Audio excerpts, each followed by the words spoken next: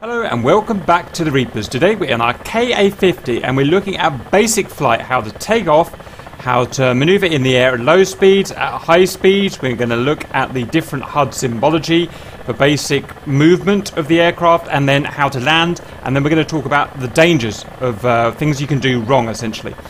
Now, it's important to mention that any movement in this aircraft is heavily controlled and influenced by several autopilot systems, and we've got 5 of them down here against our right knee. You can see we've got bank hold, pitch hold, heading hold, altitude hold, and flight director autopilot. Now, as you see it here is the standard default configuration before we want to take off. And today we're not going to talk about the autopilots or use the autopilots as such. We're going to acknowledge that they are there. That is the default position that they are. And then we're going to talk about the autopilots and what we can turn off and on, and much more about how they affect the aircraft in a subsequent video. So just for the time being, we need to acknowledge we're in default. We've got heading hold, bank hold, and pitch hold on. And we're going to fly with that default configuration for now. So first we're going to look at HUD symbology for this basic, the basic default nav mode that we're in at the moment. So we've got a heading tape at the top obviously, and we're pointing roughly at due north 00 there. This marked triangle here shows the exact point that we're heading towards. This diamond here has 2 functions, or it can be in 2 different modes. It can be a nav guide that's guiding you to your next point of interest or your next selected waypoint, and that's the mode that we've got it in at the moment. Or it can show you your current azimuth of trim. So the first thing we're going to do today is turn off pointing to the navigation point of interest, and we're going to change it to our trim, because that's what we're interested in today. We're not going to be interested in navigation, waypoints and stuff like that. That's another video. So we're going to go down to our PVI 800 here. This controls our waypoints, what waypoints we're heading to. We're going to click on waypoint there. We've essentially deselected that waypoint. And you'll see that this diamond has changed now. That's because it's no longer pointing to a navigation point of interest. It's now showing our trimmer position, our trimmer azimuth, and we'll go over that in a bit. Next, we've got our altitude here in meters, and it's got a P. P means radar, it's the Russian R. If we go above a certain altitude, like most aircraft, that will become barometric. Do you know what altitude that is, Star? If I recall correctly, something like 600 meters. Roger. Next, we've got our pitch ladder. So this is our horizon line. This is essentially 0 degrees pitch of the longitudinal axis of the aircraft. That is 10 degrees up, that's 10 degrees down, and obviously you keep going 20, 30, 40 and whatnot. Here is our attitude roll indicator. This little chap here, right wing there, left wing there, wings level, 30 degrees roll right, 60 degrees roll right, 60 left, 30 left, 0 left. This here is our accelerometer, or our G meter. That would be 0. We're currently at 1 at the moment because it's just basic Earth gravity. There's 3, and there is our maximum as well there, and that's -1. This is our vertical speed indicator here. We're currently obviously got no vertical speed. That would be plus 30 meters per second, Star? Yes. And minus 30 meters per second, and we've also got it in a form here which can be plus or minus. Here is our altitude. If we're below 50 meters radar altitude, then we get this extra gauge here, 50 meters, 40, 30 and 0 meters, and we're off 0 meters there. Now there is extra functionality that will display on this HUD, but it only shows in relevant circumstances. So if we're going above a certain speed, we'll get another speed symbology here. And so what we'll see as we do different things, go to different altitudes, different speeds, different parts of this HUD will disappear, and other parts will come on. Now that's really confusing if you're not used to this chopper. But the whole thesis of this chopper is to make everything as simple as you can for the pilot, because it's a single pilot chopper and there's a high workload. So lots of things will be changing on this HUD to display the minimum that you have to see at any time. And that's also shown in the control of the aircraft, and this can be extremely frustrating for new guys, including me. It's still frustrating in that the aircraft is going to do lots of work behind the scenes to try and help you, and if you don't know what it's doing and you don't accept what it's doing, you're constantly going to be fighting against that processing, mainly controlled by these autopilots down here. So you have to learn to work with them, and then suddenly everything clicks and you'll be able to fly absolutely problem free. So that's the big point I'm trying to make in this video. Right, so the first thing we're going to do is take off and just learn to keep her in the air. So what I'm going to do is press right control and enter or return. You can see I've got my controls here displayed to you, and you can keep an eye on them, and therefore you can see where my stick is. So I move my cyclic pitch, I move my cyclic roll, I move my collective, I move my rudder left, I move my rudder right. So those are the different controls that you can see. Now it's important to show how the trimmer works on this display here, and I'm going to in fact show you the button that the trimmer is. This is very important for a helicopter. You have to have trimmer, and we will be using trimmer like in any helicopter pretty much all of the time. So what I'm going to do is I'm going to move the stick into a position with a cyclic, and I'm going to press the trimmer. I'm now going to release the stick. The stick is now released. I've not got my hand on the stick, but look where the stick position input is still off there to the up and left. That's because that's where I retrimmed it to. It's where I hit the trimmer, and that's where it's essentially saving that stick input. I'm now going to cancel that trim with left control and T, and that's now reset the trim. First thing we do, just basic takeoff and a little bit of not proper auto hover, but just a bit of generic hover. Right, first thing we need to do is accept that the plane can't just take off as it is. We need to add some trim. So we're going to move our stick pitch forward to about there. You can see you'll have to mimic the same there. I'm then going to press trim. It's now retrimmed the stick to there, and my actual real stick is now in a neutral position. We're now going to collect it forward and just do it purely by feel, not violent, very slowly, everything nice and slow and steady. And up we go. Now, the first thing to note is that she's moving forward a bit. I don't really want that much movement, so I'm going to pitch back a little bit on the stick. And just notice at the top left of the screen now of the HUD, we've got our speed there in ground speed. An interesting thing to notice, it appears to be bugged. It's stuck at 21. And it's down again. And that's something we actually wanted to bring up, so I'm quite happy it did that. Do you want to try explaining that kind of laggy speedo thing again, Stoll? I'm not entirely sure what exactly it's down to. Maybe the INS, probably just the Doppler system needing some warm-up time. If you do a cold start of the aircraft, you take off and you start flying immediately, you often will not actually get the ground speed indicator on your HUD for the first couple of minutes, which also, if you then try to go into auto hover while you're in that state, will not allow you to do that properly. So if that happens, don't be afraid, just wait a little bit, it'll come. Roger. And now we've got a correct speed. This is kilometers an hour and it's ground speed.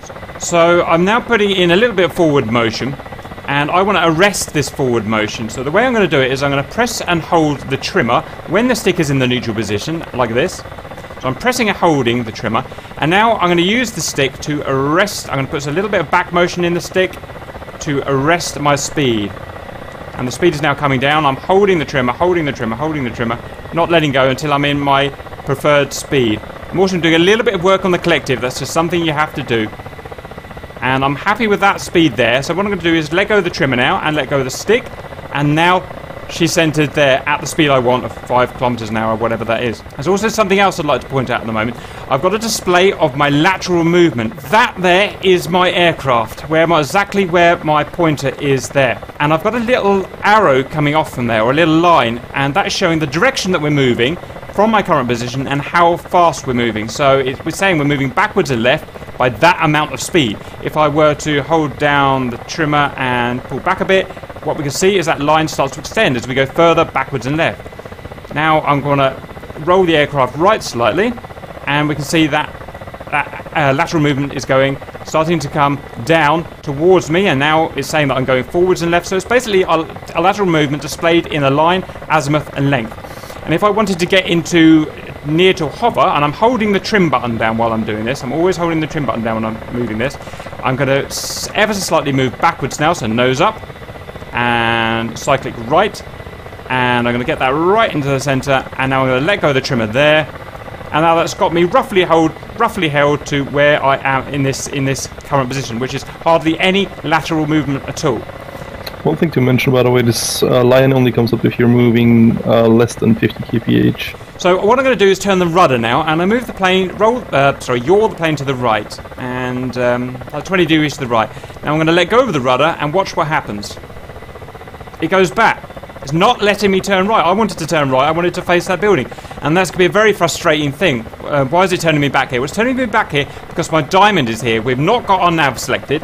Our trimmer diamond is there. So we can trim in terms of azimuth as well. So what I'm going to do now is I'm going to yaw right here again. And I'm going to just press once the trimmer there. And now look how our diamond is now over this building here, and now it will try and keep me facing in this yaw direction. So if I now yaw to the right, it's going to take me back to that pre-selected direction. So it's a very important thing to know about this, how this helicopter works, how it flies, and it can be very frustrating if you're trying to fight that trim diamond. Now, because I've changed the trim, I've messed up my speed a bit. You can see I'm moving over the ground backwards and left by this amount. So what I'm going to do now is hold the trimmer down and just arrest that a bit. So I'm going to put a bit of nose down, wait until that speed comes down, look at my little line in the middle until I'm happy with it, and I'm about happy with it there. So let go of trim, and then we've got our speed down, so we're more or less in a hover again. You could have also, by the way, avoided that probably if you held the trimmer down from the get-go, but then you would have had to make some stick adjustments as well. You know, if you yaw, you also have to compensate a little bit with the stick. Now, if you're in a hover like that and just use your rudder, your autopilot will do that for you. But the moment you press in the trimmer, why don't we try that then? So I'm going to adjust my yaw diamond again. So I'm going to press and hold the trimmer, and I'm now pressing and holding. And I'm making the adjustments here. A little awkward while pressing the trimmer because I've got it on my stick. It's okay. It's pressing and holding, pressing and holding, pressing and holding, pressing and holding. Just trying to look at my line in the middle, my lateral direction line. And I'm just getting that into the center with my new yaw position and release. Yeah, that worked really well, Charles. So what I did there was I changed my trim diamond so it's now in the trim, it's now in the yaw that I want it. But I also, as well as that, managed to keep my lateral movement still and in control because I did a complete press and hold of that trim, and then just let go when it was in the correct position. So that's yeah, so we've got a good point there. So, and that's two different ways of using the trim. We can just press the trim when we're in the desired course or yaw that we need, or we can press the trim and hold and then release it when in our new position. And the best way to do it all round seems to be the press and hold method. Next, we're going to get some speed up and just see what it's like, what new instrumentation comes up when we're flying kind of 200 clicks per hour. So you can watch my stick movements and see what I do to do this. So I'm going to press and hold trim here. I'm going to add some collective to get speed up. We'll need to add some collective. I'm going to yaw left here. I'm going to fly towards these... still pressing and holding trim. Still pressing and holding trim. And I'm happy with that kind of attitude there. Speed will slowly increase. Releasing trim now. Trim is now released. Stick back in the neutral position. As when I release trim, I stick back in the neutral position. And I'm rising a little bit in terms of pitch. Not quite happy with that. So trim button hold. Going to arrest that pitch there to there. And release trim, and now we're flying just like I want. Again, it shows that I'm putting stick input here. I'm not. My stick is actually neutral. It's my trim that's holding it in that position. So I'm at my desired 200 clicks per hour. Maybe we should talk about top speed at this point, Stahl. What kind of top speed are we looking for this thing that we want to avoid? Well, top speed depends on altitude and weather, but generally speaking, anything above 250 kph starts to get kind of dangerous, and about 300 kph is what I would use as a never exceed speed, although it can be even lower. One thing to also note, if you're going 300 or even less, like 250 upwards, be very careful with what you do with your stick, because if you don't manhandle it and you just pull on it, yank on it some direction, you can actually make your rotor blades crash into each other. But generally speaking, the aircraft actually will warn you once you reach your never exceed speed by a loud beeping sound and your master caution starting to... Now I noted that to avoid those buildings I had to put some roll input in, some manual roll input like that, and that's fine. When we are flying at a speed like this, it flies more like an aeroplane, so to turn the aircraft, what I'm actually going to do is mainly roll it right and then put some back pitch stick in, along with a little bit of rudder as well. But you won't just turn it with only rudder at a high speed like this. Otherwise, apart from avoiding those buildings, I haven't touched my actual control stick. I've got my hand on my mouse. I'm moving this around. But you can see it's trimmed in the position I wanted it to. So it's just flying along happily here. I don't have to do anything. Perfectly happy. I'm going to touch the stick now and just do some manoeuvres just because we can. One thing I pointed out, because we're above a certain speed, we've now got our speed gauge here. With 500 kilometers an hour ground speed shown there. There's our do not exceed speed, about 300 clicks, and there's our current speed, just over 200. Right, I'm just going to do some general maneuvers just because I can. I'm going to press and hold the trim button, and I'm just going to do some silly stuff just to show that we can make a move, almost kind of like a fighter plane here. Whoops, steady cap, don't crash. Takes a bit of getting used to. So to turn this way, got a bit of yaw, a bit of rudder, and a bit of roll and backstick like a jet fighter.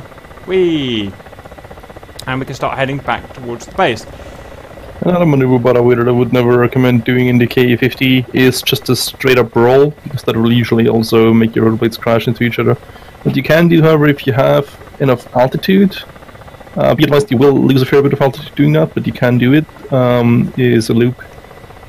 Like a normal loop, like a straight over vertical loop. Kinda, sorta. I mean, it's not going to be very circular, but in principle it works. Roger. Now notice all the time Star was talking there, I've been pressing and holding the trim, and I'm still pressing and holding the trim button.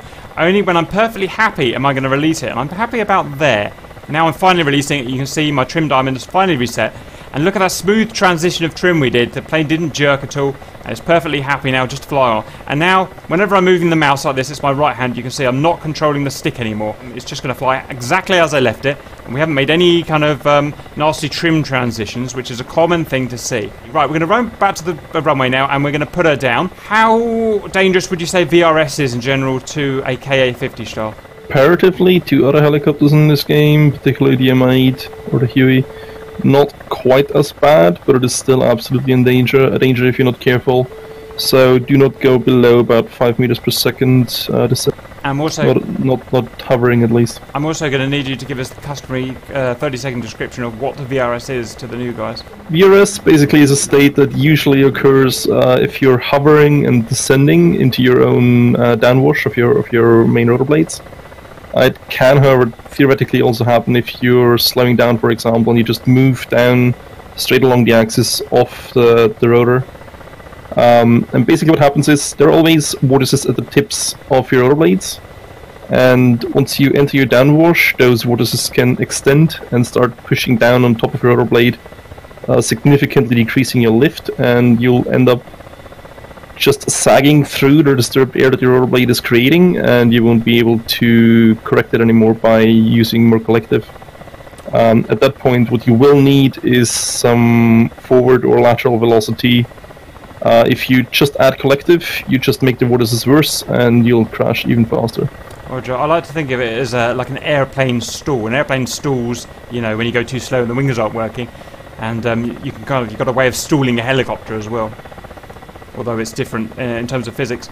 Just notice I've been doing some manoeuvring here to slow us down and get us on course all the time. Finger has been on the trimmer ever since I left that cruise, and I'm still got my finger on the trimmer.